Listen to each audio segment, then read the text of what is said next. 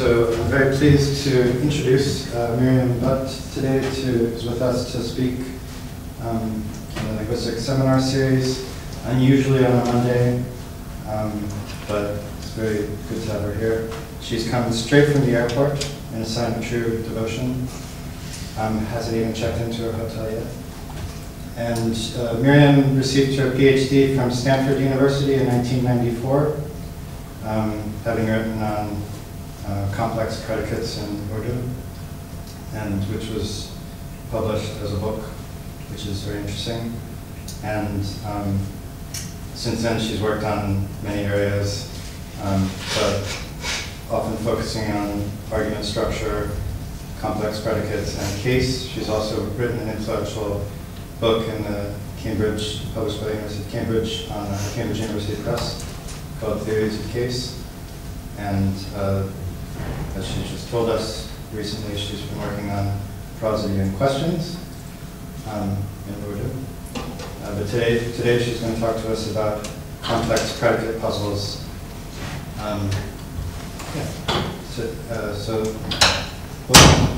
Thanks.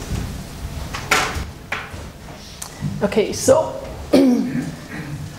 as Ed just said, I did my dissertation on complex predicates, and I didn't think that I'd be doing them still 23 years on, but hey, here we are. So I guess it was a fruitful thing to look at back then. And so what I'll do today is I'll sort of do a little bit, recap a little bit of the old stuff, and then move on to a little bit more of newer stuff. So I don't work on complex predicates that much anymore, but it's in my surroundings, etc. And particularly this talk, I'd like to sort of say what I think we know, and then what there is still to know, or there's many things still to know. So where one could go from there. So I'll stake out an empirical domain. I'll tell you the LFG approach. I assume none of you do LFG, otherwise I'd know. Or do you? You do, very good. Can help explain. Then I'll talk about types of argument merger. This is more recent work that somebody pressed me to think about it. Then talking about event semantics as a key to understanding them.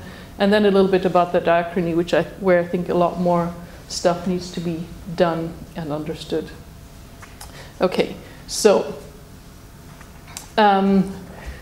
there's a lot of, so in addition on working on theoretical linguistics, I also work a lot in computational linguistics. And in computational linguistics, there's this thing called a multi-word expression. And people love multi-word expressions because they're difficult for computers. Well, they don't love them. They hate them. They're difficult for computers. And they also don't try to look beyond what is a multi-word expression. So it could be something like New York, or it could be a complex predicate. And that frustrates me a lot, and it frustrates me in theoretical linguistics as well, because many things get called complex predicates, just collocations or compounds. And so I want to make the point that just because things occur together fairly frequently and mean something in that combination, some compound or some collocations, or even something like a banker at UBS is being fired. And you might, in certain times of our history, you might find banker and being fired being used a lot, or is being. That's not going to be a complex predicate, right? It should not be a complex predicate just because you find them together a lot. But this is exactly what you see people doing in the world out there, that if there's two things that are found together a lot, they start calling them a complex predicate. So I use this example because it's obviously not a complex predicate. But there are several other examples which are harder to tease apart. But this is just a point. So if you find it together, it's not necessarily complex predicate. You need to figure out what exactly you mean by complex predication and how that differs from other things that appear together a lot. Okay, so what I've tried to do also back then in my dissertation is to establish formal properties of complex predicates so that you have a definition. You can say this is one, this is not one. Sometimes it's a bit difficult, but most of the time you can figure out these properties. Then look at this as a coherent empirical domain, because if you lump all kinds of stuff together and then try to explain them as one thing, you're not going to succeed. And this happens a lot in the work on complex predicates. and then talk about the diachrony of complex predicates, and then a little bit about event semantics and predication. How many of you work on complex predicates? Before I step on any toes? You do? Yeah. Yeah. Nobody else? So I'm not stepping on anybody's toes here? Okay. Right. So the background assumptions I have is the groundwork in Butt, which was my dissertation. And then there's been some further developments, the most recent of them in like 2013, etc.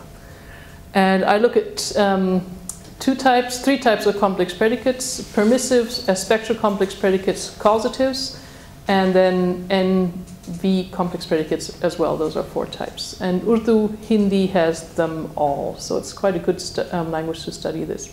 But generally, South Asian languages tend to have all of these types. So what I say here is not completely true for other languages, but it's mostly true for any South Asian languages you find. I think including Tibetan, but that's what I'm here to find out. Okay, so definitions of a complex predicate, which is what I did back then. Complex predicates are formed when you have 2 or more predicational elements. So those are elements that can take some kinds of dependence, some kinds of arguments, and they co-predicate. And the way you can tell is if each one of those pieces adds arguments of its own into a monoclausal predication. So it's not 2 clauses, it's actually 1 clause. And it's unlike what happens with syntactic control and raising. I'll talk about that a little bit more. So the crucial thing is that you have 2 elements which each add to the overall predication. Sometimes it's easy to see, sometimes it's harder to see. And that co-predication is monoclausal. That means it functions just like a simple clause in terms of tense assignment, in terms of how case assignment works, and in some other things as well. So how can you test for these? Well, the tests tend to be language specific. So in Romance, these include clitic climbing and long passives. For Korean, Choi developed NPIs. These turn out to work for Hindi Urdu as well. And what I used as tests for Hindi Urdu were agreement, control, and anaphora. So even if you have 2 verbs, the verbal agreement system works the same as if you had exactly 1 word. And anaphora works exactly the same, and also NPI. So I'll show some of those examples. I don't want to show them all because this is old stuff, but just to sort of get us there. So it's very important to look at morphosyntactic clues, but that's not going to be enough. What you need to do is actually test for the underlying structure. And this is what happens, in my opinion, too little. So here's a nice minimal, not quite a minimal pair, but 2 sentences that are very similar. So these are things I looked at in my dissertation, and I have talked about these a lot. So one is the permissive. Nadia ne Yasin ko pauda kaatne diya tha. So Nadia had let Yasin cut the plant. And then you can contrast this with number 2, which I call the instructive. Nadia ne Yasin ko pauda kaatne ko kaha tha. And the main difference is, or the only difference is this thing here. Well, okay, and the verb. Okay, but so the verbs differ. So this is say and this is give. And then this one gets a case marker here. This whole infinitive thing gets a case marker. I mean, if you want to ask me about that, that's another story. I analyze these as basically as a verbal noun that looks like a verb as far as the inside is concerned, and like a noun as far as the outside is concerned. So this is the only difference. But in fact, if you look at how they behave in terms of their underlying structure, they're very, very different. And they behave very differently in terms of control, agreement, and anaphora and NPI. I'll show you, I'll tell you something about agreement. I don't have the examples with me, but I'll just tell you that. So this verb, in the complex predicate, this verb will agree with the object. It'll only agree with anything that is unmarked. So this is a language where things only agree with unmarked things. So this is block, it'll agree with the object. In the instructive, it will not agree with this. This is the default masculine singular here. So I'd have to give you another example where you can really see it. But this one will never agree with this object. Okay, so that's one difference. So this is really, it's not available for agreement. Another way you can test for complex predication is with a negative polarity item. This cannot be distributed across 2 different clauses. So this kind of stuff semanticists like, and syntacticians go, wait a minute. So here we have a negative polarity item that's made out of a focused particle be and the negation. So this is also, be means also, and this is the negation nahi. And you take them, they need to be together, and then they mean not even. Okay? So this sentence means not even a single boy let Sita read the book. So ek bhi ladke ne Sita ko kitab nahi padhne di. So also one boy, Sita, book, not, read, give. Okay, so he didn't let her read a book. So you can see that these are separated, and it means exactly that. But if you try to do this with the instructive, it doesn't work. So if you try to say, ek bhi ladke ne Sita se kitab nahi padhne ko kaha, it doesn't work. It doesn't get that reading.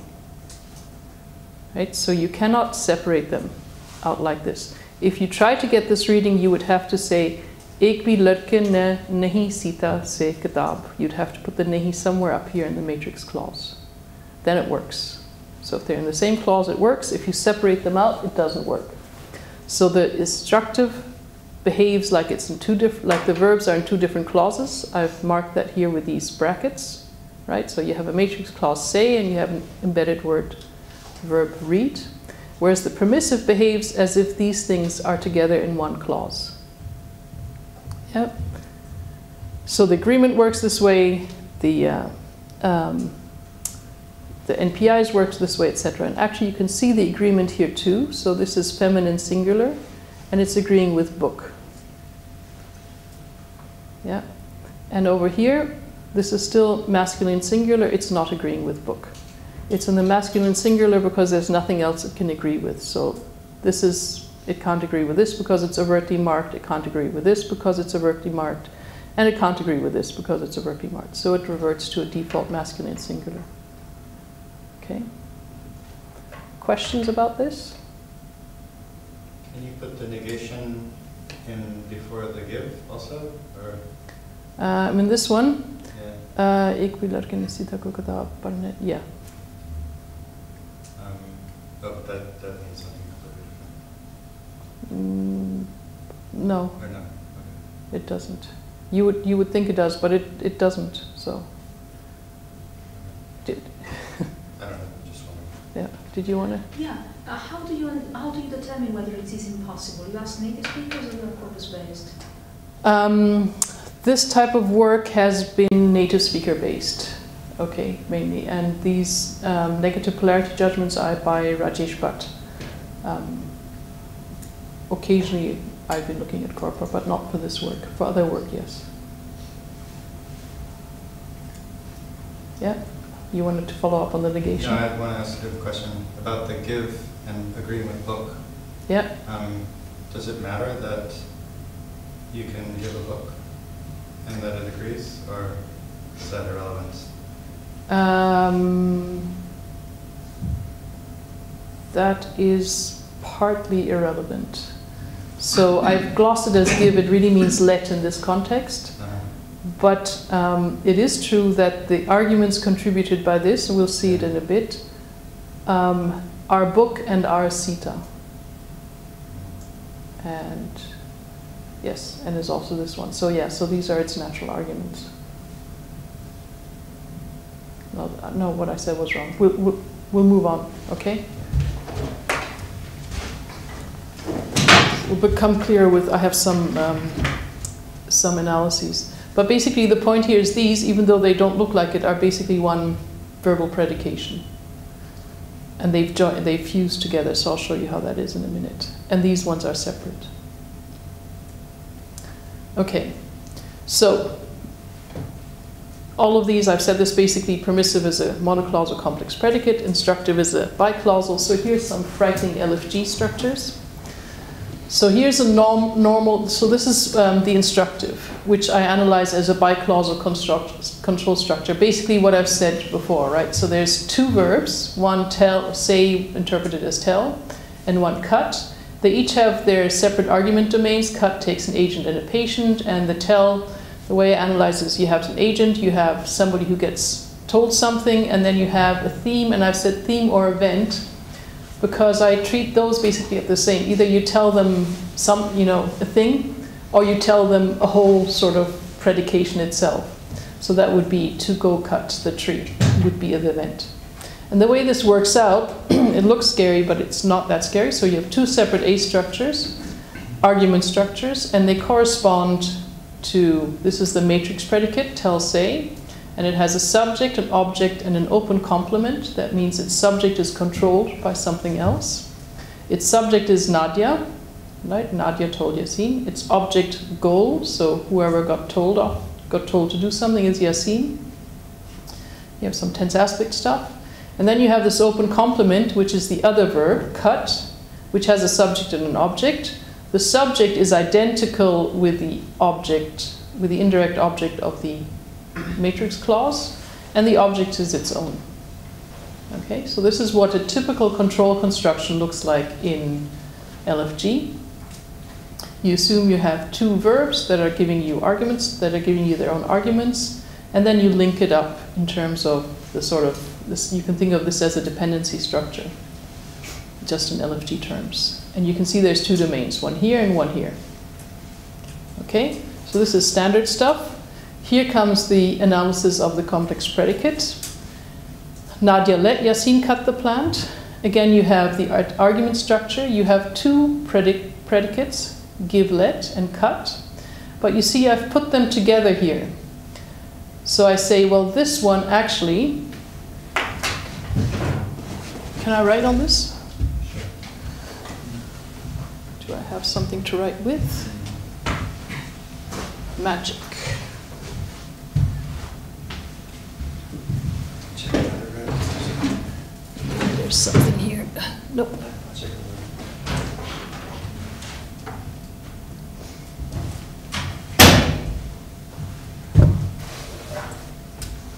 Somebody must have written on it because you did wipe it away, Yes, right? I did, yes.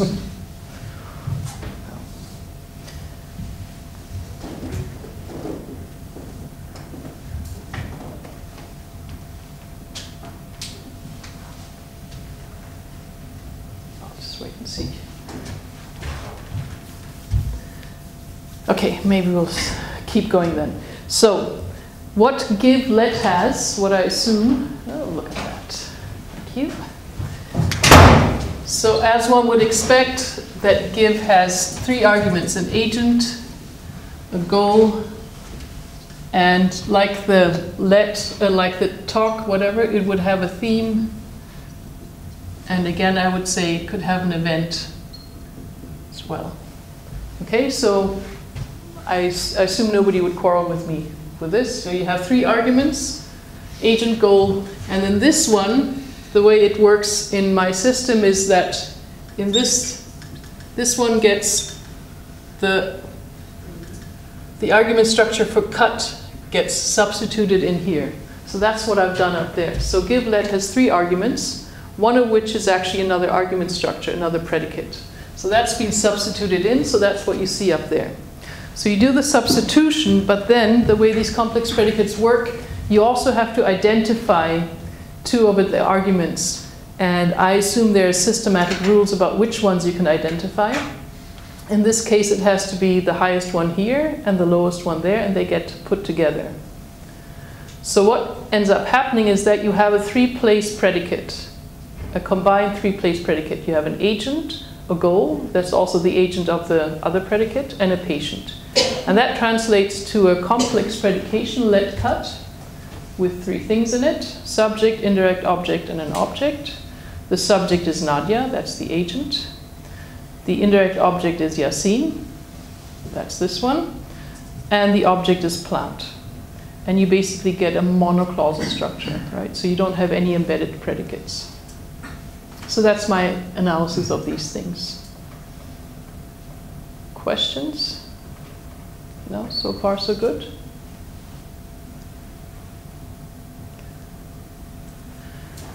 Right, and I'll talk a little bit more about, so this is what I did in my dissertation. Then people said, well, can anything go? And I thought about it a bit more, and I decided anything cannot go. There are rules about this. I'll show you those in a minute. But what I wanted to do first is give you another example. So this is based on a dissertation that was done in Konstanz. Again, two things that look very similar on the surface. So 7a, Nina me bai hai. Nina is fearful. Literally, there is fear in Nina. So you have Nina locative. This is fear, and this is the copula. Versus Nina ko bai hai. So Nina is afraid. So the only difference is, again, a case marker. Me versus ko. Otherwise, the word order is all the same. Looks all the same. So if you're just looking at the surface, you think, well, these are the same thing. But what Zolga did, he tried, I mean, this is a very small predication, so it's very difficult to do sort of tests with anaphora and agreement and all this kind of stuff. But he did try, and he actually figured out from the test that these behave differently. This is more like a copula construction, which has become metaphorical. And this is a complex predicate. It turns out this one looks like these two, the be and the fear, have combined to do a single predication. Whereas this one really says there's fear at Nina, and then you can interpret that in whichever way. So these languages don't have a have verb, right? So this is how you do have, or is. Okay. So some more tests for some tests for NB complex predicates. The ones I told you about before, they work well for verb-verb complex predicates. So you can look for a contribution of an extra argument by the noun. Determination of the case on arguments of the noun. None of these will be hard and fast, but you can look at these. And then one that is due to Carnes, who wrote on complex predicates in English. You cannot substitute the noun via pronoun or WH phrase. So if you ask here, Nina, what is? That won't work. Or Nina, it is. Nina ko it is, that won't work. The complex predicate reading goes away. Whereas if you ask here, Nina, what is? You can say, well, what is going on with her? What is in Nina? Well, she might be afraid, so you can answer that. And you can pronominalize this as well, but you cannot do that here. So you get tests like that. So these tend to work quite well, even when it's just short predications like this. Tests that I found not to be reliable for complex predicates, which people do like, is linear adjacency, whether things are next to one another, whether they can scramble. So the complex predicates I've looked at, they can all scramble. The default tends to be that they're next to each other, but that doesn't have to be the case.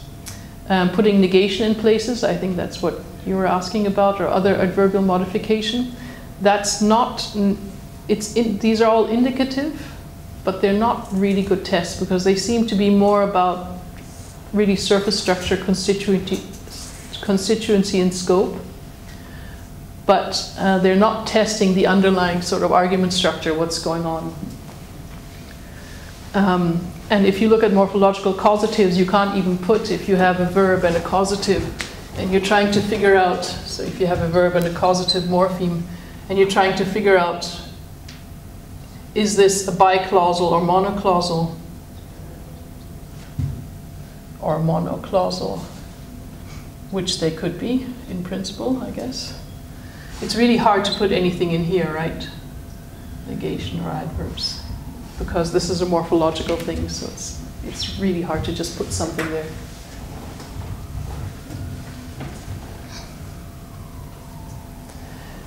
Okay, so here's some more noun-verb complex predicates. Here's one where you can see that the noun licenses an extra argument. So this is not fear, but love, but otherwise these are the same kind of thing. So you cannot say, let's start with this one, you can say, Nina ko Yasin se pyar hai. So Nina, oh, that's a typo, Nina loves Yasin. Literally, to Nina is love. And if this were a real noun, then this should be a genitive, right? Right? Because usually if you have a noun and you have dependents, they appear as genitives. So, to Nina is love of Yasin, but you're not saying it this way. You're putting an instrumental here. And this instrumental is not a nominal case. It's an indication that these things are actually combining and giving you a whole sort of combined argument structure. You cannot do with this with a copular construction with the in. You cannot do that. It just doesn't work. again, we had some native speaker judgments, not just one, but several in this one. Questions about this?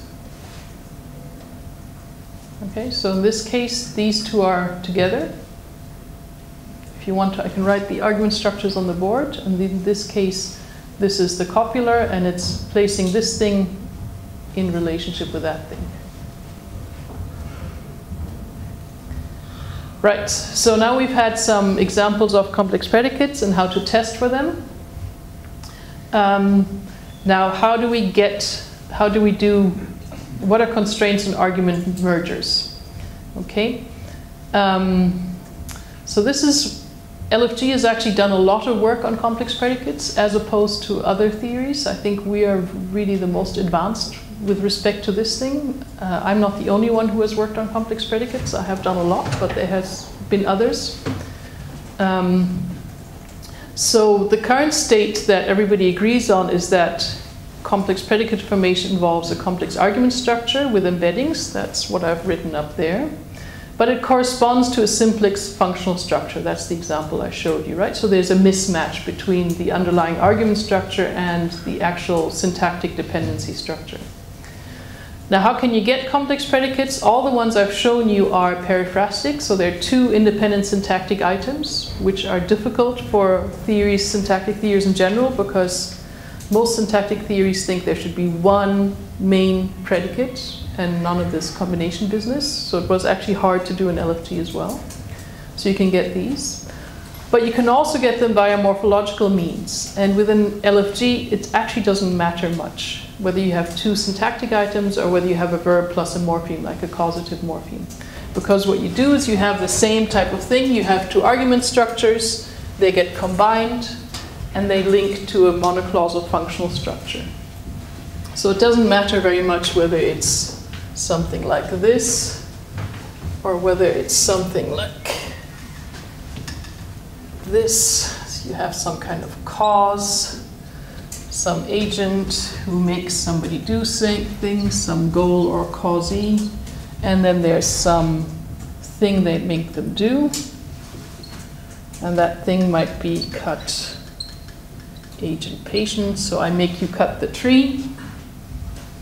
It would look exactly the same thing. And in this case, there might be two verbs. And in this case, it might be a verb plus a causative morpheme. So we treat both of these cases the same. We sort of abstract away from morphology versus syntax. That's one of the things LFG does. And I found it very useful, actually, because it makes you think about the underlying structures rather than the surface sort of thing. Okay.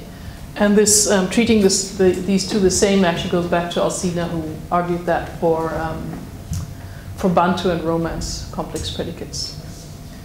Okay, then so far so good. There also seem to be two types of argument merger. This is based on a dissertation by Rosen. She's not an LFG person, but she looked at argument merger in Romance. And I proposed, after thinking about this a bit, that there's basically only two types of how you can merge argument structures. And that these actually mirror what we know from syntax. They mirror what has been identified as control versus raising in syntax. So that's what I propose. I'm not so sure about this proposal. I haven't tested it all the way, but this is what I propose. All this other stuff I've been telling you about that has withstood the test of time. So that seems to work. This part is newer, but I think it makes sense. So I'd like to put it out there to see whether you have languages, etc., where this works or not work. Okay, so argument identification at the level of syntax, so F structure in LFG terms, has been called control and raising, right? And we all know control and raising, yes? So it seems to be raining would be raising. I want to go home is, no, I don't want to go home at this point. I want to have a beer. Is control, okay? But in each case, you have an embedded structure and there's some kind of identification. So I propose similarly, argument identification exists at the level of A structure. And this leads to complex predication, or people have called it clause union or argument merger, etc. So here's the table. So if you have at syntax, if you have control, then you have an embedded subject, usually controlled. If you are raising, then people have talked about this as exceptional case marking. But in neither case is this going to be a complex predicate. It's only when you combine things at the level of argument structure. And if you have a controlled argument like there, right, so these two would be identified. I'll just call them both I. So these two will be the same. That's what I would call a control configuration. I have it in the slides as well. Okay. Or you could have just basically a unification of both types of argument predications, and that's what I would call raising. And in both cases, that would be complex predicates. So I'll sort of, let's see.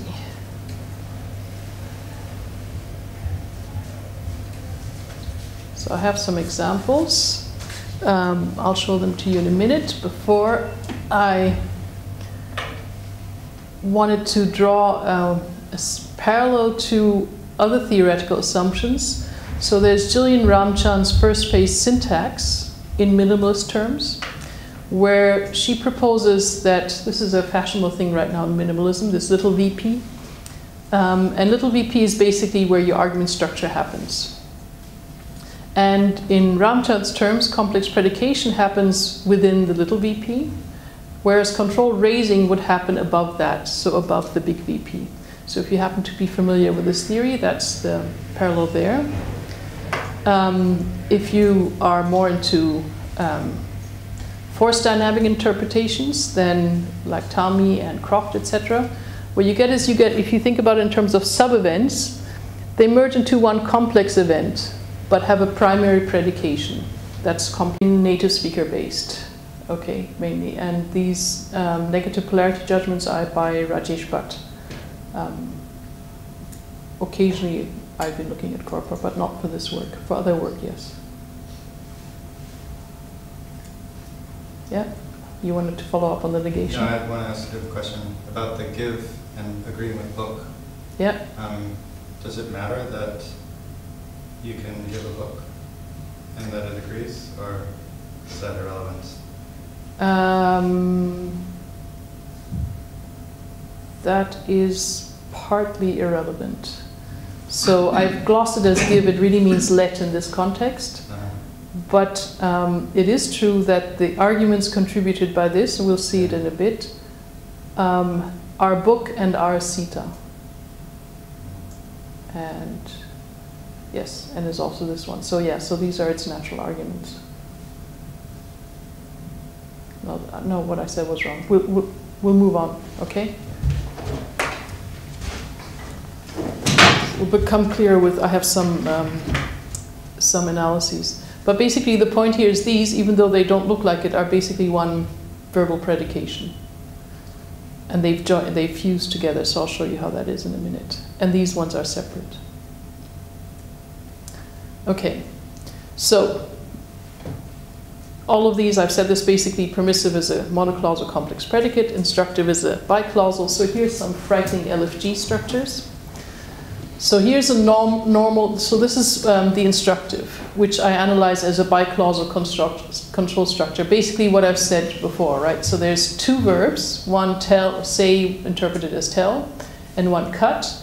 They each have their separate argument domains. Cut takes an agent and a patient, and the tell, the way I analyze is you have an agent, you have somebody who gets told something, and then you have a theme, and I've said theme or event, because I treat those basically as the same. Either you tell them a thing, or you tell them a whole sort of predication itself. So that would be to go cut the tree, would be an event. And the way this works out, it looks scary, but it's not that scary. So you have two separate A structures, argument structures, and they correspond to, this is the matrix predicate, tell, say, And it has a subject, an object, and an open complement. That means its subject is controlled by something else. Its subject is Nadia, right? Nadia told Yasin. Its object goal, so whoever got told to do something is Yasin. You have some tense aspect stuff. And then you have this open complement, which is the other verb, cut, which has a subject and an object. The subject is identical with the object, with the indirect object of the matrix clause, and the object is its own. Okay, so this is what a typical control construction looks like in LFG. You assume you have two verbs that are giving you arguments, that are giving you their own arguments, and then you link it up in terms of the sort of, this, you can think of this as a dependency structure, just in LFG terms. And you can see there's two domains, one here and one here. Okay, so this is standard stuff. Here comes the analysis of the complex predicate. Nadia let Yasin cut the plant. Again, you have the argument structure. You have two predicates, give, let, and cut. But you see I've put them together here. So I say, well, this one actually,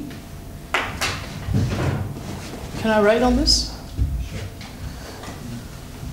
Do I have something to write with? Magic.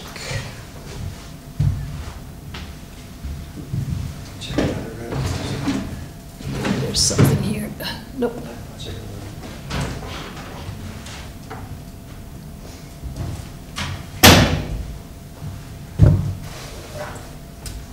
Somebody must have written on it because you did wipe it away, yes, right? Yes.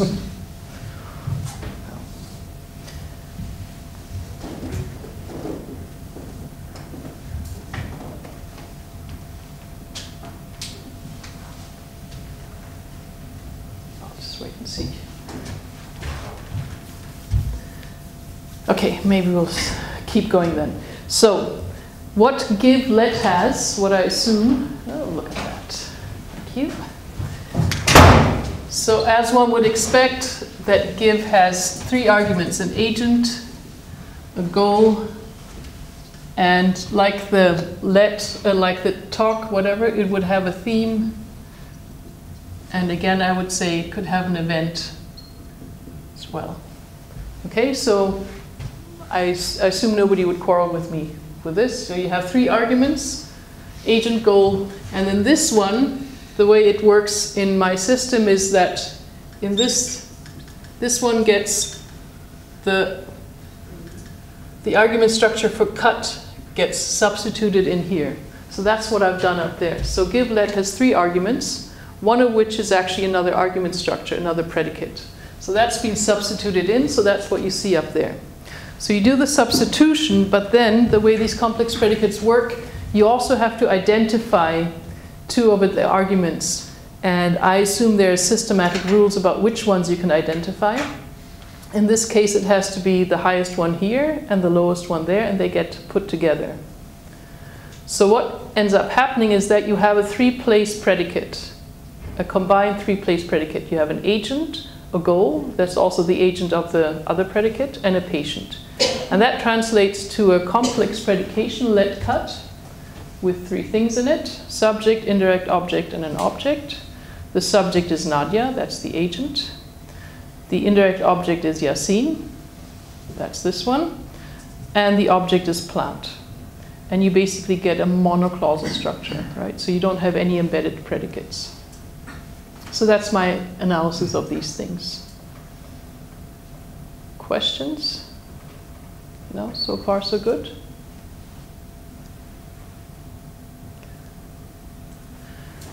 Right, and I'll talk a little bit more about, so this is what I did in my dissertation. Then people said, well, can anything go? And I thought about it a bit more, and I decided anything cannot go. There are rules about this. I'll show you those in a minute. But what I wanted to do first is give you another example. So this is based on a dissertation that was done in Konstanz. Again, two things that look very similar on the surface.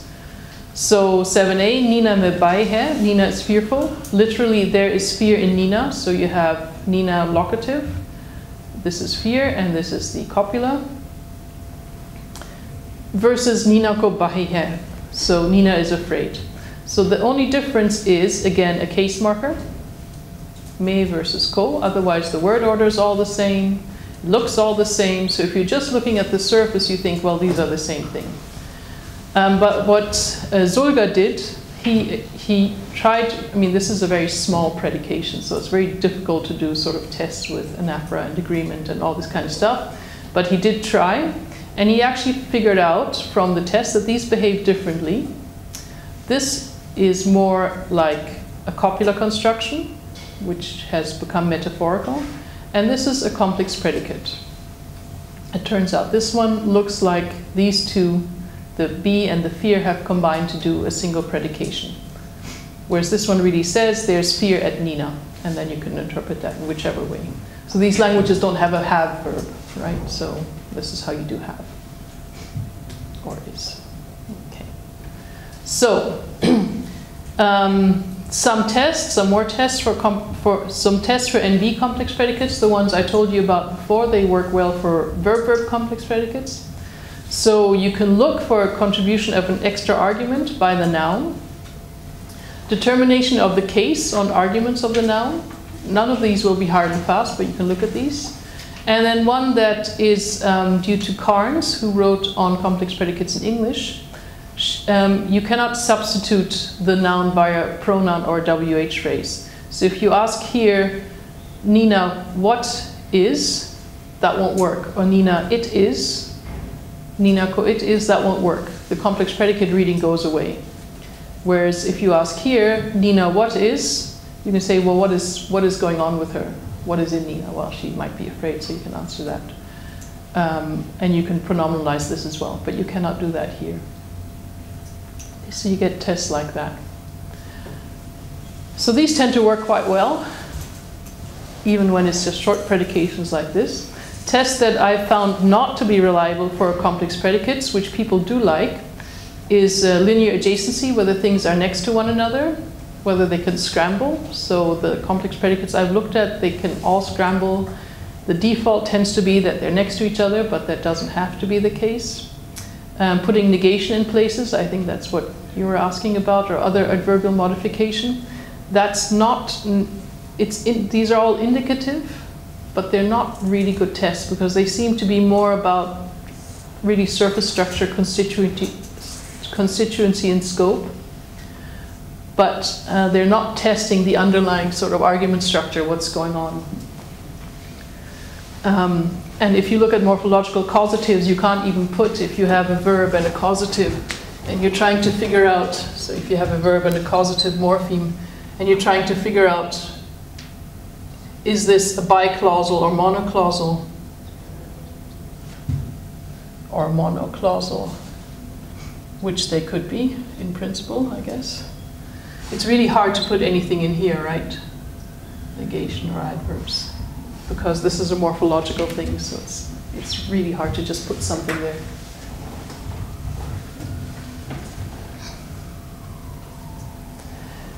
Okay, so here's some more noun-verb complex predicates. Here's one where you can see that the noun licenses an extra argument. So this is not fear, but love, but otherwise these are the same kind of thing. So you cannot say, let's start with this one, you can say Nina ko Yasin se pyar hai. So Nina, oh, that's a typo, Nina loves Yasin. Literally, to Nina is love. And if this were a real noun, then this should be a genitive, right? Right? Because usually if you have a noun and you have dependents, they appear as genitives. So, to Nina is love of Yasin, but you're not saying it this way. You're putting an instrumental here. And this instrumental is not a nominal case. It's an indication that these things are actually combining and giving you a whole sort of combined argument structure. You cannot do with this with a copular construction with the in. You cannot do that. It just doesn't work. Again, we had some native speaker judgments, not just one, but several in this one. Questions about this? Okay, so in this case, these two are together. If you want to, I can write the argument structures on the board. And in this case, this is the copular, and it's placing this thing in relationship with that thing. Right, so now we've had some examples of complex predicates and how to test for them. Now, what are constraints on argument mergers? Okay, so LFG has actually done a lot of work on complex predicates as opposed to other theories. I think we are really the most advanced with respect to this thing. I'm not the only one who has worked on complex predicates. I have done a lot, but there has been others. So the current state that everybody agrees on is that complex predicate formation involves a complex argument structure with embeddings. That's what I've written up there. But it corresponds to a simplex functional structure. That's the example I showed you, right? So there's a mismatch between the underlying argument structure and the actual syntactic dependency structure. Now, how can you get complex predicates? All the ones I've shown you are periphrastic, so they're two independent syntactic items, which are difficult for theories, syntactic theories in general, because most syntactic theories think there should be one main predicate and none of this combination business. So it was actually hard to do in LFG as well. So you can get these.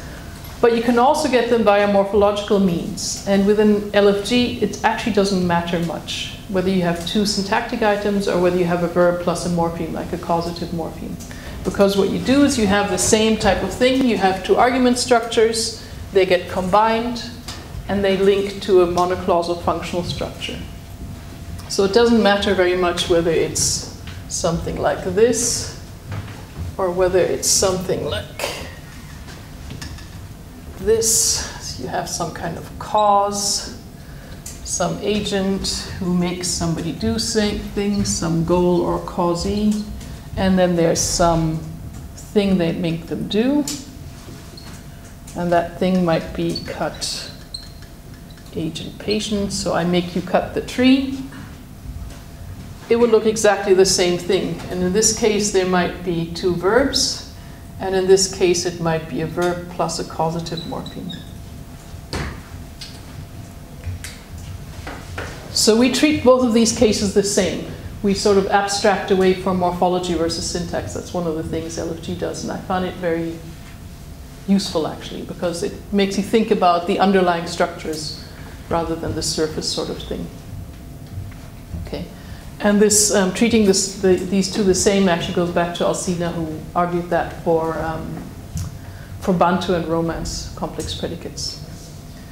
Okay, then so far so good. There also seem to be two types of argument merger. This is based on a dissertation by Rosen. She's not an LFG person, but she looked at argument merger in Romance.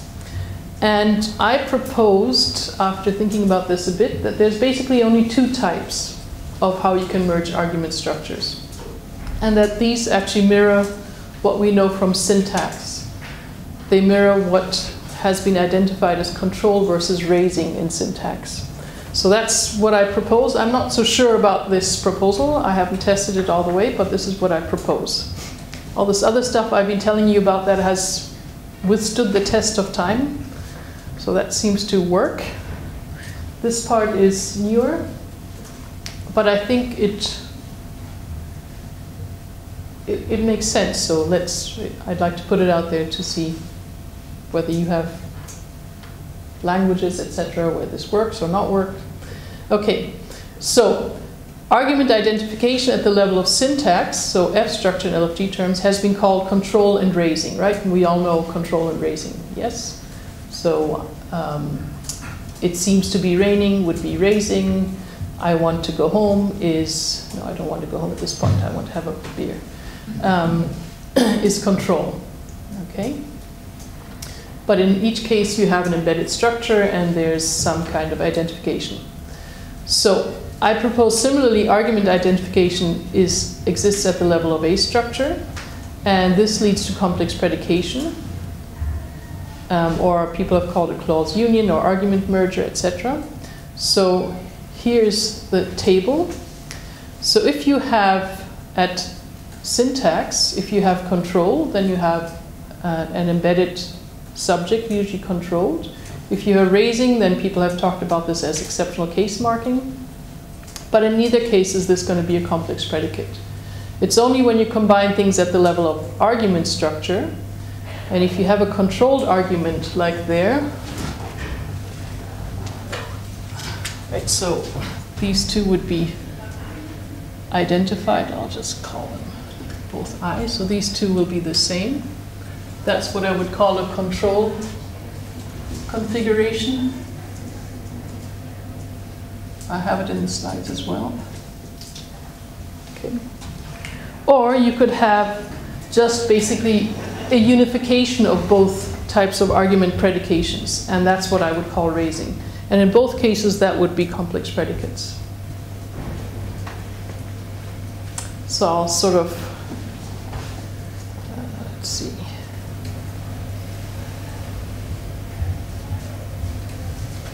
So I have some examples. I'll show them to you in a minute. Before, I wanted to draw a parallel to other theoretical assumptions. So there's Gillian Ramchand's first phase syntax in minimalist terms, where she proposes that this is a fashionable thing right now in minimalism, this little VP. And little VP is basically where your argument structure happens. And in Ramchand's terms, complex predication happens within the little VP, whereas controlled raising would happen above that, so above the big VP. So if you happen to be familiar with this theory, that's the parallel there. If you are more into force dynamic interpretations, then like Talmy and Croft, etc., what you get is if you think about it in terms of sub-events, they merge into one complex event, but have a primary predication. That's complex predicates. Okay, so you wouldn't have secondary predication. And I'll talk about this a little bit more. Okay. Okay, so this is just this. I'll move on. Okay, so now different argument mergers. So I'll go back to the permissive examples that we had before, because you can see that quite nicely here. And there's been some debate between me and some minimalist colleagues about how to exactly analyze these. So I'll show you what I think. So this is the argument fusion, which I think is analogous to syntactic control. So maa ne bachchon ko kitab padhne di. This is the example you've seen before. So we have give, has 3 arguments. Mother, children is the indirect object, the goal. And then this thing, reading books, that's the event. So then you have, instead of cut over there, you'd have read something, an agent and a patient. And the agent of the reading is also the indirect object, or is the goal of the allowing. Okay, so this is the one that has 2 roles at argument structure. Again, you can see the agreement going with books here. Okay, but then there's this construction also allows for another way of looking at it. So if you look at 10, Pita ne per kaatne di, father allowed the trees to be cut. There's nobody there who's doing the actual cutting. That person is sort of unsaid, understated. So how can one think about this? And I think that it's analogous to syntactic raising. So the permissive, this one was subject, like I said, to a lot of analysis by Alice Davison. And it was analyzed by her as syntactic raising, so not as a complex predicate, but syntactic raising. And by Rajesh Butt, he gives a more complex analysis as raising, but with restructuring in the sense of Wormbrandt, which is it's sort of a difficult concept. Anyway, I disagreed with both of those, and I showed that both of these types, so this one as well as the other one, have to be analyzed as complex predicates. So these ones work exactly like the argument fusion ones. So I wouldn't want to do it in terms of syntax, so not in terms of a biclausal analysis. So here's what I think is going on. So this is the picture you have on the board there, right? So you have the allowed to do reading. This is the argument fusion. You substitute that in, and then you say, okay, these two have to be identified. But there's also this other reading, this allowed to happen reading. This is due to Alice Davidson, that's what she called it, allowed to happen reading, where arguments from both predicates are taken together, but no argument fusion happens. Okay, so basically what happens is this thing gets raised to the combined domain. So that is what you have there. And then you just get a subject and an object like that. So father, trees, cutlet. But you don't have anybody in between. Questions about that? The case marker on trees, that's the nominative that is like an object case marker? Yeah, so I should have said that. The unmarked case, there's a tradition now within Urdu Hindi that you gloss it as nominative, and it can be either on subjects, which are not in the perfect, etc., or it can be on objects. So in this case, it's dictated by its sort of objecthood, yeah. Complex. Yeah, but you could also, Hindi also has, Urdu Hindi also has differential object marking, so you could also put an accusative on here. Pita ne per ko kaatne diya, and then it would be like a specific tree. Okay, so that's just independent. It works just like a simple clause in that case as well.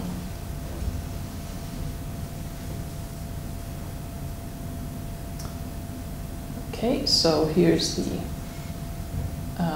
correspondence. So you have let, patient, and this one just corresponds to the subject, and this one corresponds to the object. So you have a monoclausal predication, again at the level of syntax, but a biclausal one at the level of argument structure. So a complex predicate.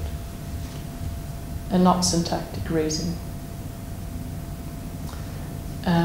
This would be syntactic raising. Yasin can cut the plant. This is how Rajesh Butt and a bunch of us analyzed it. So you have a can, which has a theme and an event, and a non-thematic subject, and you have a cutting. So here's your can. It has a non-thematic subject and an ex-comp, and this subject basically gets raised to the subject of the matrix event. So that's what that would look like. So very different from this. You have a predicate here and a predicate there. Okay, so now let's talk about verb-verb complex predicates, which are interesting as well. And these have been described in a number of works all over the place. They're ubiquitous in Urdu Hindi, so many people have worked on them, but particularly Peter Hook. So Nadia ne khat likh liya, Nadia wrote a letter completely, Nadia ne makan bana diya, Ram ga utha, so Nadia built a house, Ram sang out spontaneously. What you do is you get two verbs in a row. The first one is in the stem form. There's no other morphology, but it turns out this is an old participle, and in other languages you will find old participle morphology still hanging about here. And this is the finite version. They are harder to separate than the permissive, but you can separate them. You can put stuff in between them. This is a case where you had many people say nothing can come between them, and then you start watching Bollywood movies and you think, wait, they just put something between those things. So, so in real life you can, for sure. Right. So,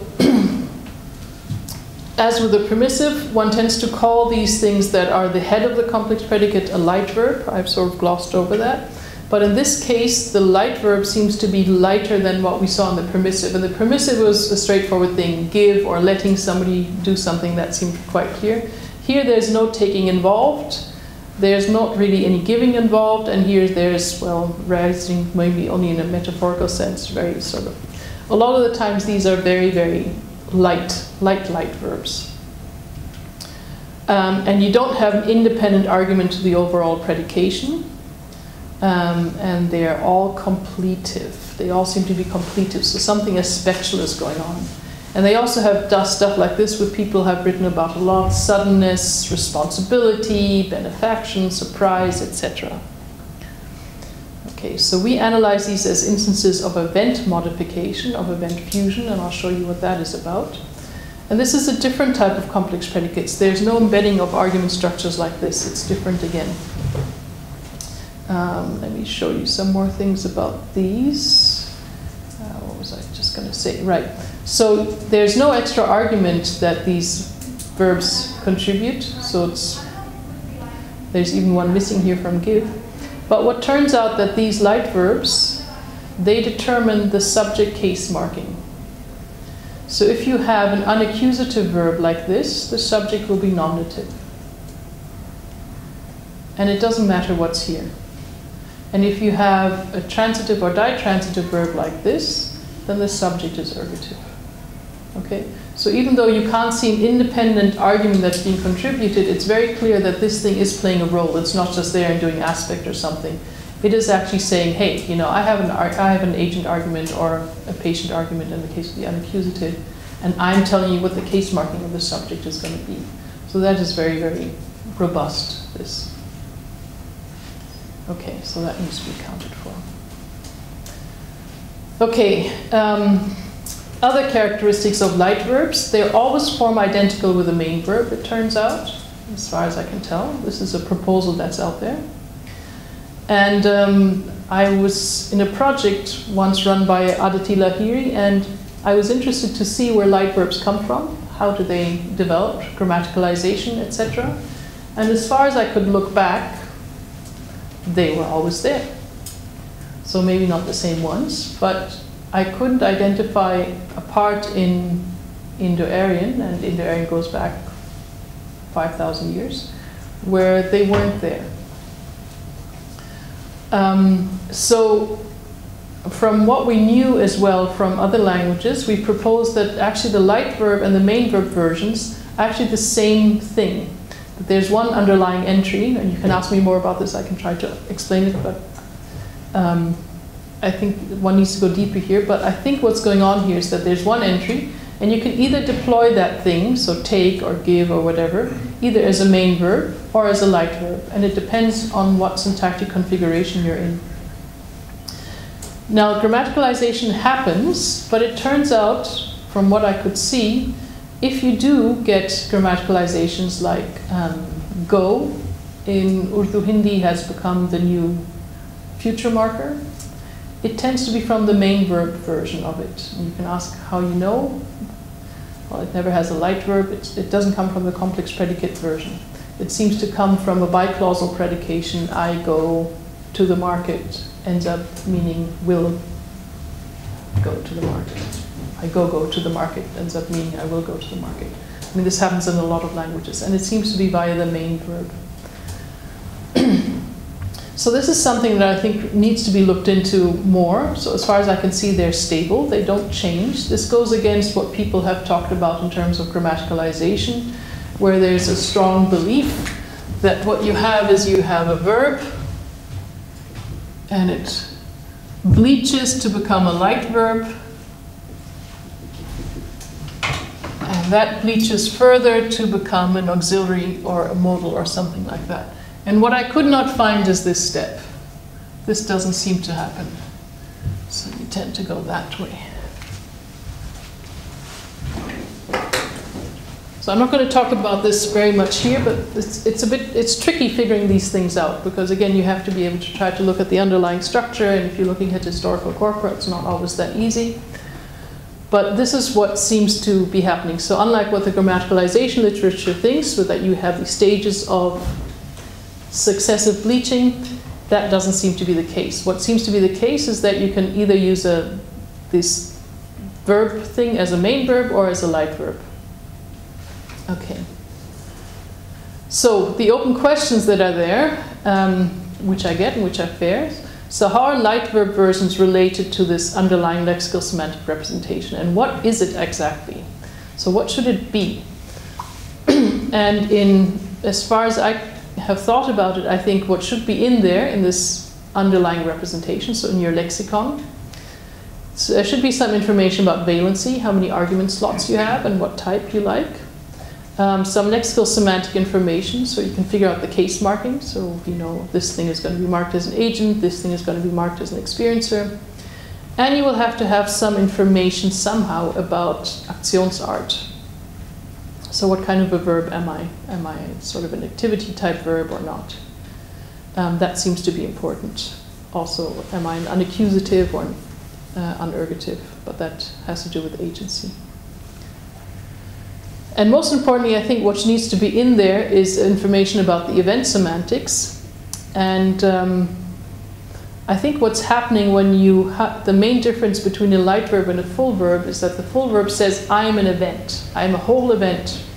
And the light verb just says, I'm going to modify an event. So I think the main difference is that you're not deploying your event semantics. You're leaving that out. But what you are deploying is some of this stuff, but not your event semantics. Okay. So now I get into a bit more hairy waters. This is not something that people who... So theoretical linguists tend to think about this, but they don't look at interesting languages, and the other way around. Event semantics is not something that has made it into sort of the typological functional literature, which I think is a shame, and I think that needs to happen. So the way I've been thinking about that is to think about events also in terms of sub-events, and I've worked on them. In my dissertation, I used these lexical conceptual structures based on Jackendorf. But that system is too unconstrained, and there's been some ideas about how to do that. So how much time do I have? About 10 minutes. Or so. About 10 minutes? Yeah. You sure? But then I won't have questions, right? You may get them, yeah. Okay. Because then I'll do this events, and then I think I'll stop. Okay, so here's some stuff. If you thought things were bad, we can look at Miriam Butt, which is an Australian language, and it contains complex predicates that make my head sort of swim. The Australian languages are somewhat backwards. So they have a lexical stem and a classifier, which is the light verb. And they're different, the combinatory possibilities are different from what we've seen so far. So what you need to know is lexical stems, you have those, they can't be alone. Classifier stems can't be alone. And the classifier stems, they're used to classify the kind of event described. So that's where they're similar as the Urdu ones, where I think that what the light verbs in Urdu are doing is they're giving you a bit more information. They're doing some event type of modification. They're saying what kind of thing is it. This is completely, this is for the benefit of somebody else. So it's modifying, this is the main event, making, writing, singing. And then these are there to say there's a little bit of an extra thing I want to tell you about the event. And that is what the Miriam Butt things are doing as well. So the classifier stem says what kind of an event is done. Like a long thing object or a flat object. So they have this way of glossing these classifiers. So bash 14, poke 19, and slash 23 can all be used in predications of cause contact, but poke implies long pointy objects, bash flat objects, and slash the long side of a stick. So now this is data you found in Street's dictionary. So you can do things. So this is always num, right? Parang, however you say this. And Miriam Butt has a hugely complex morphological system, which I won't try to get into. But what you can see is you always have this classifier here at the beginning, and it comes with singular, it comes with person number morphology. So if you have poke, it means I'll numb your hand by injection. I make him numb with a stone spear. If you have bash, and if you have slash, I'll numb your foot with a stick. Okay? So you can numb him in all sorts of ways. And this is apparently quite productive, so Rachel Nordlinger has done work on this, and people can do it, and they can be they can make up new things if you ask them to. So Melanie Zeiss, again, a dissertation at Konstanz, she was trying to figure out what the restrictions are on how to combine these things. So can anything just happen with anything? What are there argument structure restrictions, or what's going on? And she ended up saying, well, there's some kind of blueprints for a language, and that the individual pieces of a joint predication, they slot into the overall blueprint. And that explains for this language why they can't appear in isolation. So here's what I'll show you what she means with this. So she's saying, okay, there'll be some kind of a blueprint if I say something, there was an event and it caused a change of state. So this is now Jack and Dobbs type stuff. What you have is a cause where something causes something else, this beta thing, to be with some kind of result. Okay, so something is causing something else to have some kind of a result. So this is the change of state. And then you could say by what this thing is causing it, some kind of instrument, which is non-agentive, is what this means. So this is sort of what you're trying to express, the semantics. Then you say, okay, what are the bits that I need? So I have mel, which means the result is going to be flat. And I have slash, which is, which says with the long side of a stick. So you stick in the flat here and the long side stick. And then you have things like flatten with a long side stick or flatten by. So the idea is that this is a given, this is your semantics that you're trying to express, and then the language is sort of trying to gather together its bits to express that predication. And it can't do it all at once. So that was kind of fun. So it's not about 2 bits and how do I combine the 2 bits, it's more about this is my thing and what are the bits that I can find to fit in there. And if you get things that do not fit into this blueprint, then the combination would not happen. Okay. Where I want to go with that is sort of, again, this Ramchand first phase syntax. What she has some strange trees, but what she has as a really good insight, I think, is that basically a basic event, this little VP, is always decomposed into an initiator, a process, and a result. This is very different from what you see in the literature generally. What you see in the literature generally is something like Jack and Dobbs. There's a cause and there's a result. There's 2 things. What Ramchand argues for is that there's 3 things that you have to decide to go for: an initiator, a process, and a result. And I think that's quite interesting because those show different slots of where you can slot different things in. So if you can think of a complex predicate as what that is doing, each part of the complex predicate is instantiating a part of that sort of event, semantic, or predicational blueprint. So Gillian Ramchand and I actually did an analysis together once where we said, okay, so what about these things? What's happening here? And we looked at them and we took very seriously that this right is actually an old participle form. And this take, native speakers will think that the resultative part, this completely, is coming from here. But if you look at the structure of it, what this must be doing, it must be giving you the process, and because it's an old participle form, also the result of an event. And this one, remember, tells you what the agent should be or what the subject should be marked at. So this one is probably marking the initiator part of the predication, so the cause part. So that's how we analyze these.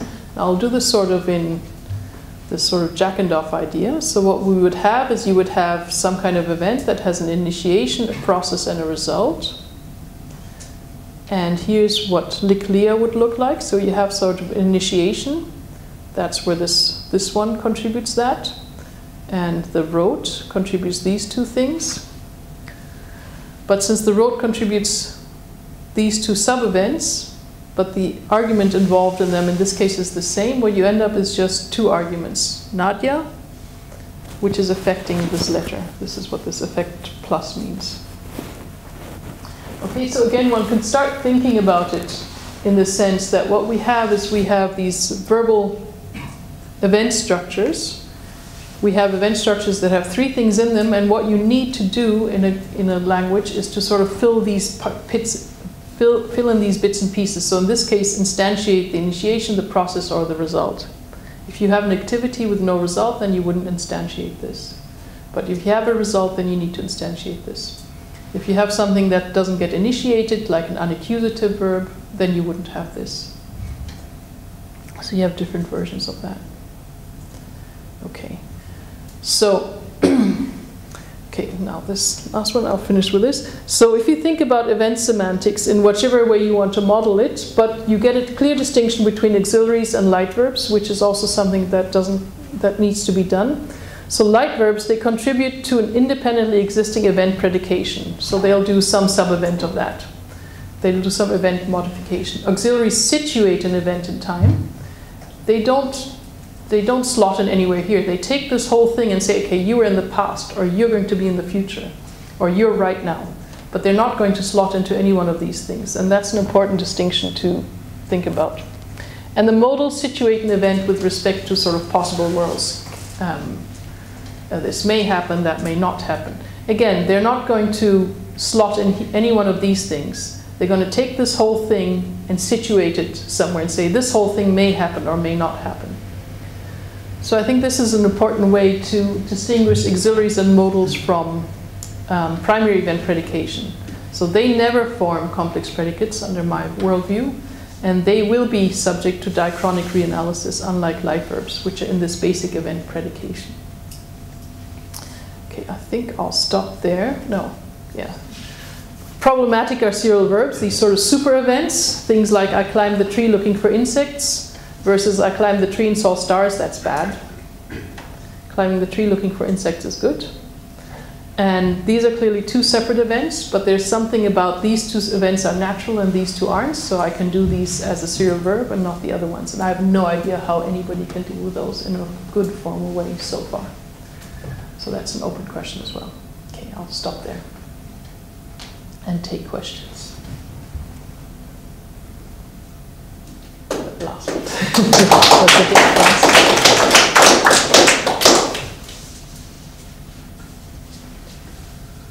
So the last bit was a bit fast on the event semantics, but I'm happy to do that again. I have a question. Mm-hmm. So the about light complex verbs affecting the case marking pattern, and that being a diagnostic. There was one example where, well, okay, so. But auxes, I guess, don't meet that criteria. But I was wondering, well, sometimes auxes seems like maybe they affect case, like split ergativity might be related to tense marking, for instance, which is right. Maybe an aux thing, and maybe there's other examples. I asked that just because I'm kind of thinking about ways to tell from looking at a sentence that it's a complex predicate, as opposed to trying to understand the event semantics, which is more tricky. So I like using case as a diagnostic, but I wonder about auxes in that connection. Right. So that's a good question, because with this split ergativity, that's based on like past tense or perfective forms, etc. Yeah. Maybe it's the verb form and not the aux. Yeah. Well, it depends. I mean, often it is the verb form that triggers it, right? Because it's some kind of old participle. Yeah. But yeah.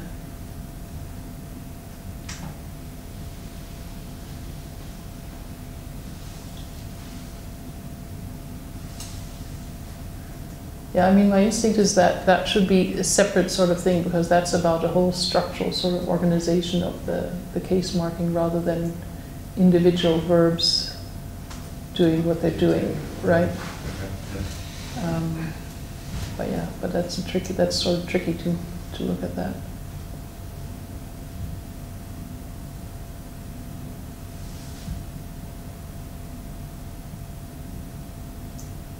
Just another case marking question. There was a case of love, like somebody's love, and that was in the complex predicate. It was marked instrumental. Yasin. Yeah. Why is it instrumental? Is that because it's not. So the instrumental is also used as a commutative. So I talked with somebody, or I love with somebody. But you could also use the, in principle, you could also use the co, which is the dative accusative in principle.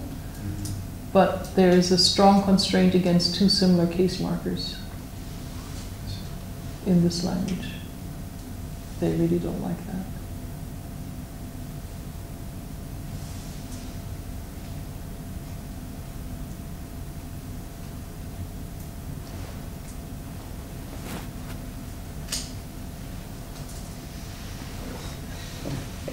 Questions? When you mentioned that it's very difficult to do this kind of analysis with historical material, so how, may I ask you, what kind of methodology did you use? How did you determine what is possible, what is not, based on historical material where you don't have access to native speakers? Right. So the historical stuff I looked at,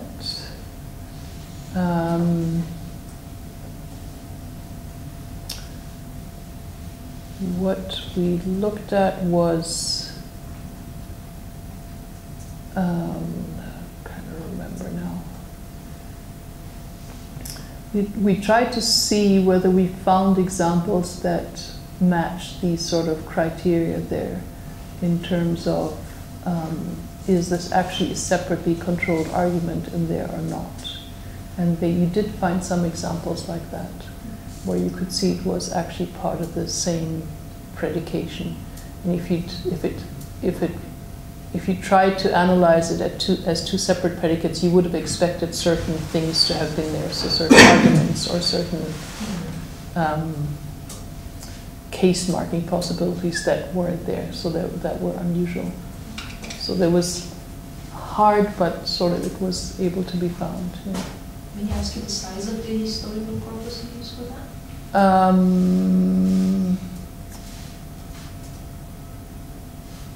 I tried to. So I didn't use a corpus for this, but all the secondary descriptions. There's a very good book by Bertil Tikkanen on these kinds of predications, and the dictionaries, etc. So this was about, so what we were looking at is there a stage where you cannot find light verbs? And that was not the case, right? So it wasn't about what doesn't work. What doesn't work. So it was about, when does it start becoming possible? And it turned out it was always possible. Okay? Now there is sort of what has changed over time is that they have become more frequent, these verb-verb complex predicates. So this is something that Hook has looked at, and Hook and Pardeshi, and he interpreted as grammaticalization. So this is sort of something that still needs to be understood. And what has also happened since Sanskrit is that verb particles have gotten lost. Okay, so you used to be able to have particles on the verb, and that has gone. And particles often mark telicity in some way, right? So the result state, etc. So there seems to have been a shift from no particle verbs to more complex predicates. So there's clearly a connection, but nobody's really understood that. But that doesn't mean that, so it doesn't mean that suddenly light verbs appeared, but it seems to be more that the functional load has become more on the light verbs, and the particles sort of have become lexicalized and disappeared. What exactly do you mean by particles? By particles is things like call up. No, in Sanskrit. In Sanskrit, it would be like upcall or upfall. But like the preverb. Yeah, the preverb. Yeah, the preverb. Yes, the preverbs. Yeah. Yeah.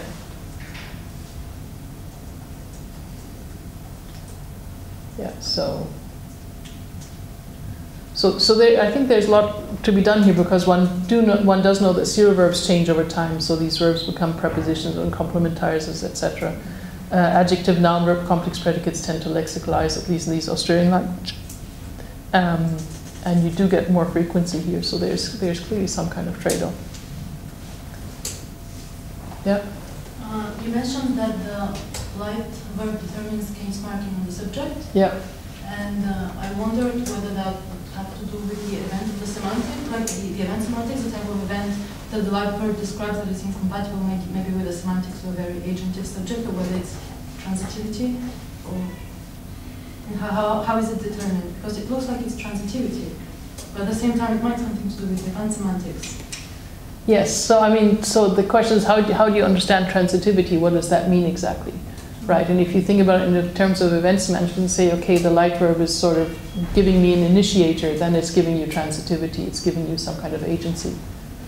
Right, so if the light verb is doing that part, then it'll say, okay, I have something to say about that. Whereas with the unaccusative, you wouldn't get that, so then the case marking works differently. Yeah? Does it make sense? Yes. Yeah. You had a question as well? Yeah, sorry. So I'm working on serial verb construction, so your final comment is disheartening.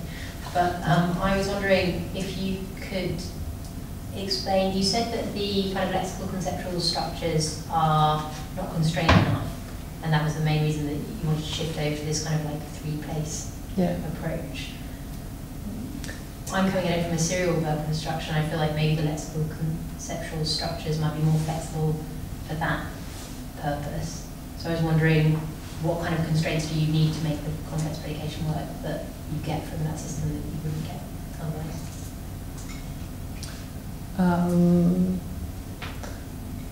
So I'm not sure that I said the lexical conceptual structures are not constrained enough. Or maybe, the kind of pattern of the the thing is, if you so this was the, so hang on.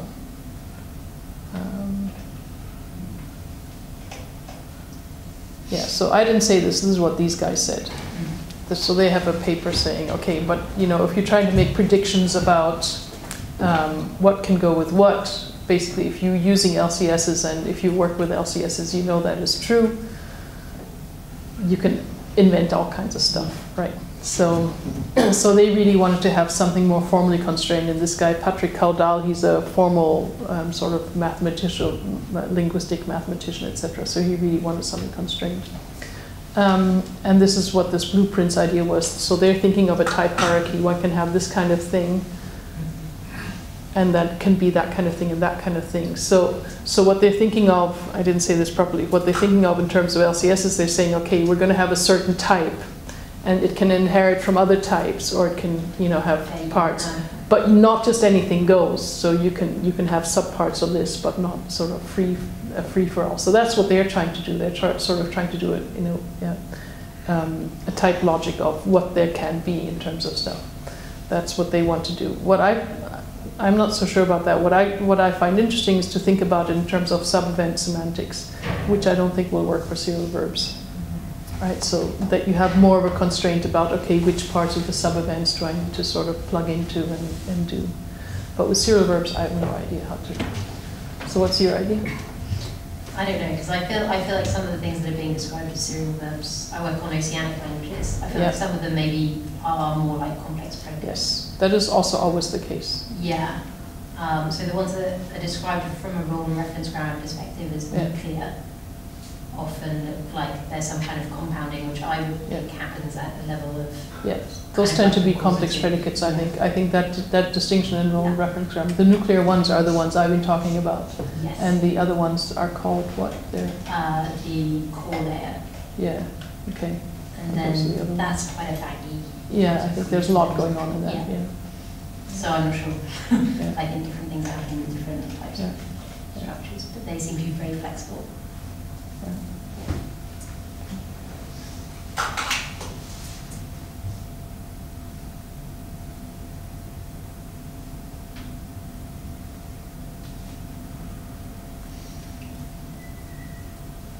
Done? No questions? Let's see what I have there. That's my take-home message.